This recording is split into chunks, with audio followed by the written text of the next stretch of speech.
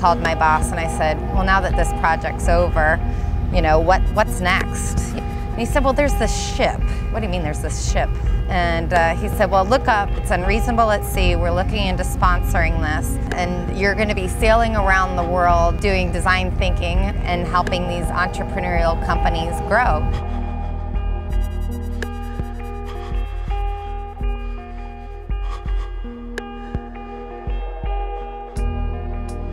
This is George Bernard Shaw. He's the patron saint of the Unreasonable Institute, and he's famous for saying that the reasonable person adapts himself to the world, the unreasonable one persists in adapting the world to himself. Therefore, all progress depends on the unreasonable person.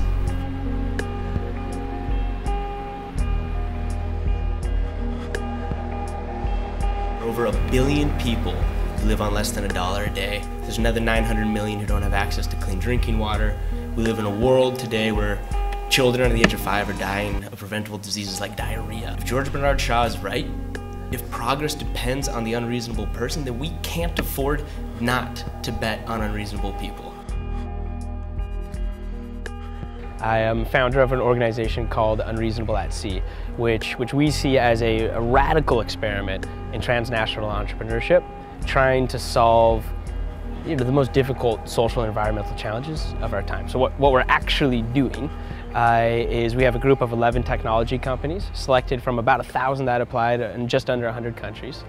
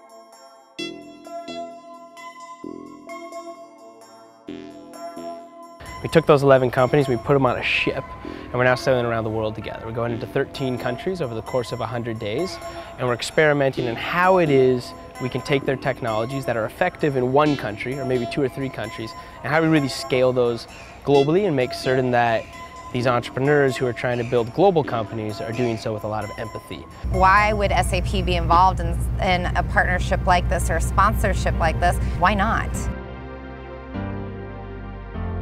We kind of scoured the globe. We were looking for 3 multinational organizations who really had innovation baked into their DNA, and we wanted them to come on the voyage with us and to live with the entrepreneurs. One of those organizations, maybe the most active right now, is SAP. And SAP is a massive company. But what's brilliant about them is I think 65,000 employees today, but of course it was started as an entrepreneurial venture from day one. In 1972, a small group of unreasonable young men who thought it was unreasonable to have to rewrite the software every time a mainframe got sold, came together, formed this notion of packaged software and created SAP.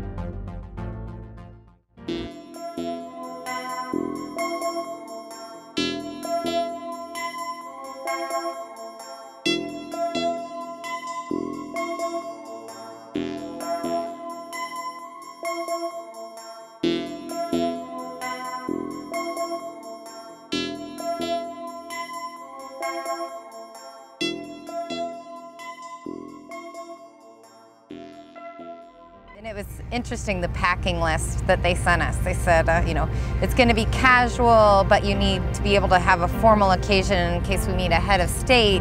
And you're also going from Tokyo to India to South Africa, and you know the climate's changed. So, but you know, only pack one small bag. So that was a design challenge in itself.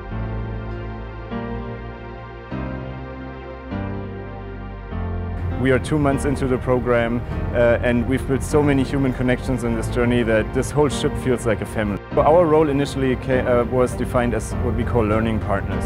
And then quickly over time we realized, well, actually we are way more than just learning partners and people that learn ourselves. We are actually people that can give back. SAP is an amazing institution because it's so spread around the world. I think it's a great company to look up to. It's been great to have SAP involved. They're there in the classroom, they're there with the entrepreneurs, they're sharing their expertise, and a lot of the entrepreneurs really don't have that background in how business operates, and so having the experts, people from SAP right there is a tremendous asset.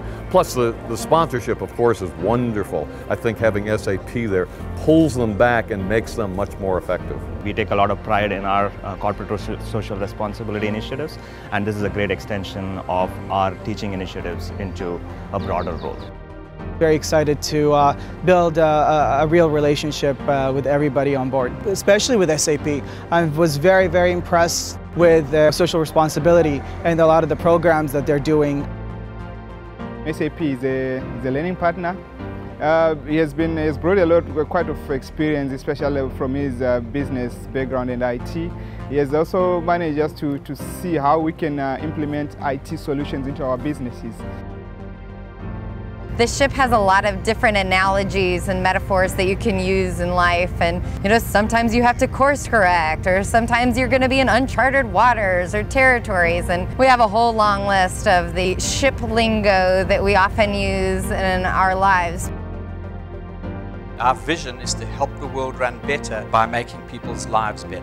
And we're very, very keen to explore how we can help governments and agencies to work more effectively by ensuring that we can deliver transparency, well-governed business processes, and visibility. There's an entrepreneurial renaissance that's taken over the global landscape. We hold ourselves back. We are afraid of our own greatness, and if you have a passion, just follow it to the ends of the world. The entrepreneurs definitely can learn a lot, but we as a large organization have probably got as much out of it as they did. Amazing for SAP to be one of the first learning partners on board or first sponsors of this program.